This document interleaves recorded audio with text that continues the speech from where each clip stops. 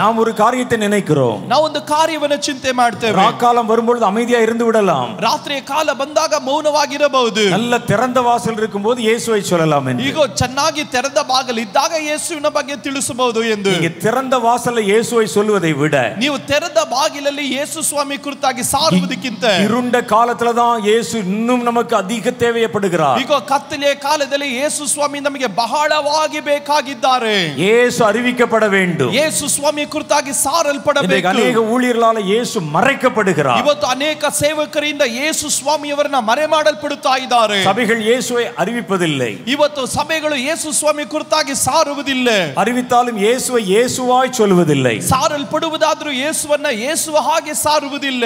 இயேசுவை வெறும் குணமாக்குகிறவராக மாத்திரம் காண்பிக்கிறார்கள். ಯೇಸು ಸ್ವಾಮಿಯನ್ನು ಕೇವಲ ಸ್ವಸ್ಥ ಮಾಡುವವರಾಗಿ ತೋರಿಸುತ್ತಾರೆ. அப்பதான் ஜனங்கள் அந்த சபையை நோக்கி ஈர்க்கப்படுவார்கள். ಆಗ ಮಾತ್ರನೇ ಜನರು ಸಭೆಯನ್ನು ನೋಡಿ ಆಕರ್ಷಿಸಲ್ಪಡುತ್ತಾರೆ ಎಂಬುದಾಗಿ. இயேசுனுடைய முழு நேர வேலையை உங்களை பணக்காரராக்குவதான் என்று நினைக்கிறார்கள் சொல்றாங்க. ಯೇಸು ಸ್ವಾಮಿಯ ಸಂಪೂರ್ಣವಾದಂತ ಸಮಯದ ಕೆಲಸ ನಿಮ್ಮನ್ನು ಐಶ್ವರ್ಯವಂತರಾಗಿ ಮಾಡುವುದೇ ಎಂದು ಚಿಂತೆ ಮಾಡ್ತಾರೆ. இயேசுக்கு முழு நேர வேலையை உன்னை எப்படியாவது பணக்காரராக்கி விட வேண்டும். ಯೇಸು ಸ್ವಾಮಿಯ ಪೂರ್ಣಾವಧಿಯ ಕೆಲಸ ನಿಮ್ಮನ್ನು ಐಶ್ವರ್ಯವಂತರನ್ನಾಗಿ ಮಾಡುವುದು ಎಂಬುದು அப்படிதான் சொல்லி தருகிறார்கள் பல இடத்துல. ಹೇಳಿಕೊಡುತ್ತಾ ಇದ್ದಾರೆ ಅನೇಕ ಕಡೆ. உலகத்தின் ஐஸ்வரியத்திலே உன்னை ஐஸ்வர்யவானாய் மாற்றணும். ಲೋಕದಲ್ಲಿರುವಂತ ಎಲ್ಲ ಐಶ್ವರ್ಯವಂತರಿಗಿಂತ ನಿನ್ನನ್ನು ಐಶ್ವರ್ಯವಂತರಾಗಿ ಮಾರ್ಪಡಿಸ್ತಾರೆ. நான் படிச்ச இயேசு வித்தியாசமாய் சொல்லுகிறார். ಆದರೆ ನಾನು ಓದಿದಂತ ಯೇಸು ಸ್ವಾಮಿ ವ್ಯತ್ಯಾಸಕರವಾಗಿ ಹೇಳ್ತಾರೆ. உலகத்தில் உள்ளவர்களிலும் அன்பு கூராதிருங்கள். ಲೋಕವನ್ನಾಗಲಿ ಲೋಕದಲ್ಲಿ ಇರುವುಗಳನ್ನಾಗಲಿ ನೀವು ಪ್ರೀತಿಸಬೇಡ್ರಿ. ஒருவன் உலகத்தில் அன்பு கூர்ந்தால் அவனிடத்தில் பிதாவின் அன்பு இல்லை என்று. ಒಬ್ಬನು ಲೋಕವನ್ನು ಪ್ರೀತಿಸುವುದಾದರೆ ಆತನಿಗೆ ತಂದೆಯ ಮೇಲನ ಪ್ರೀತಿ ಇರುವುದಿಲ್ಲ.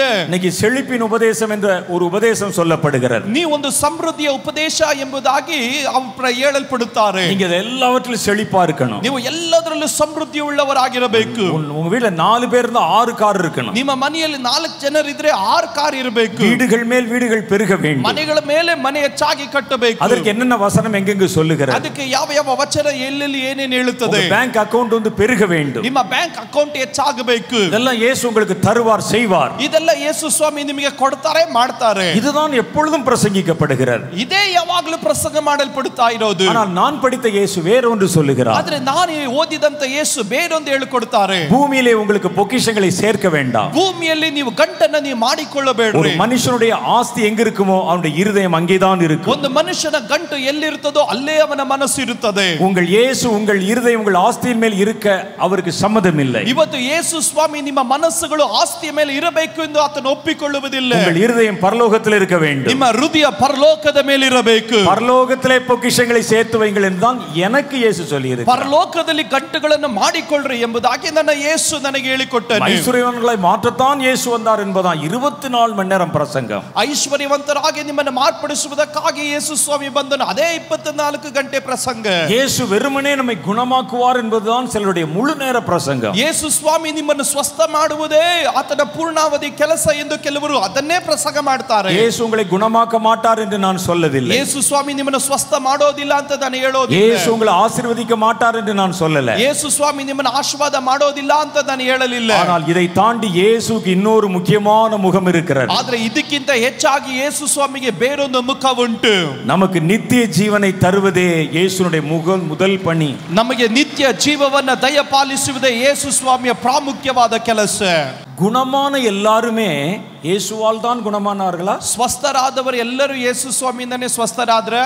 ஆனால் நான் ஒன்று சொல்லுகிறேன். ಆದರೆ ನಾನು ಹೇಳ್ತೇನೆ, இயேசுவால் ஆசீர்வதிக்கப்பட்டவர்கள் இருக்காங்க. ಯೇಸು ಸ್ವಾಮಿಯಿಂದ ಆಶೀರ್ವದಿಸಲ್ಪಟ್ಟವರು இயேசு ಇದ್ದಾರೆ. இல்லாமலே பணக்காரர்களானவங்க இருக்காங்க. ಯೇಸು ಸ್ವಾಮಿಯಿಂದ ಹಣವಂತರಾದವರು ಇದ್ದಾರೆ. இயேசுவால குணமானவர்கள் இருக்காங்க. ಯೇಸು ಸ್ವಾಮಿಯಿಂದ ಗುಣವಾದವರು ಇದ್ದಾರೆ. இயேசு இல்லாமலே குணமானவர்கள் இருக்காங்க. ಯೇಸು ಸ್ವಾಮಿ ಇಲ್ಲದೆ ஆனால் ಗುಣವಾದವರು இயேசு ಇದ್ದಾರೆ. இல்லாமல் ரட்சிக்கப்பட்டவன் எவனுமே இல்ல. ಆದರೆ ಯೇಸು ಸ್ವಾಮಿ ಇಲ್ಲದೆ ರಕ್ಷಣೆ ಹೊಂದಿದವರು ಯಾರು ಇಲ್ಲ.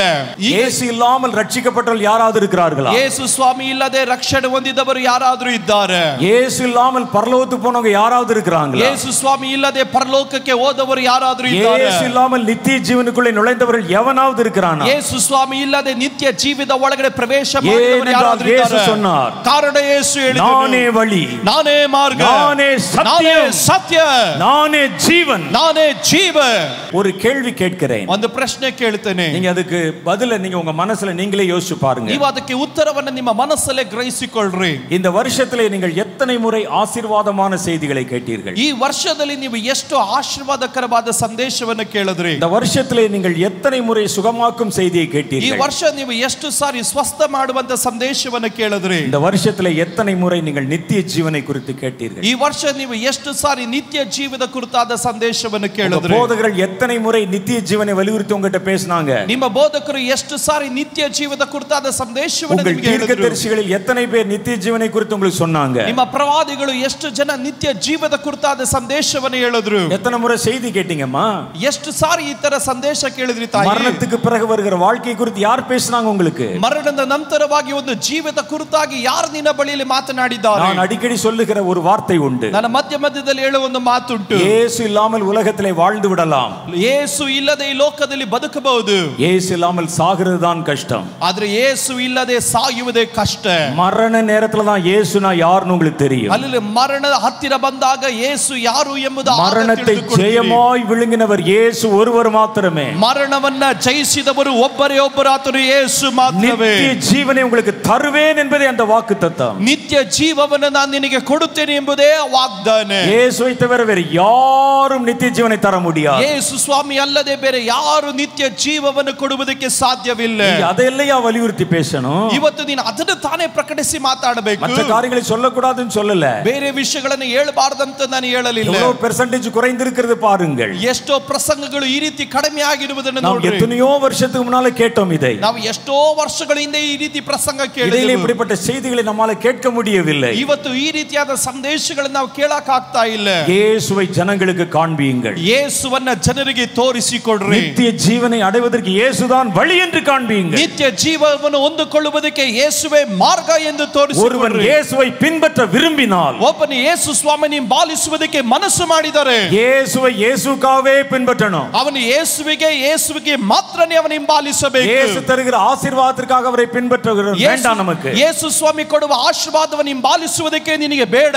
அப்ப துணிக்கைக்காக இயேசுவை நோக்கி கூட்டம் கூடுகிற கூட்டம் நமக்கு வேண்டாம். ಈಗ ರೊಟ್ಟಿಯ ತುಂಡುಗಳಿಗಾಗಿ ಯೇಸು ಸ್ವಾಮಿ ಹತ್ತಿರ ಬರುವಂತ ಗುಂಪು ನಮಗೆ ಬೇಕಾಗಿಲ್ಲ. இயேசுவை இயேசுவா ஏற்றுக்கொண்ட ஒரு கூட்டம் எழும்பணும். ಯೇಸುವನ್ನ ಯೇಸುವಾಗಿ ಅಂಗೀಕರಿಸಿರುವಂತ ಒಂದು ಗುಂಪು ಏಳಬೇಕು.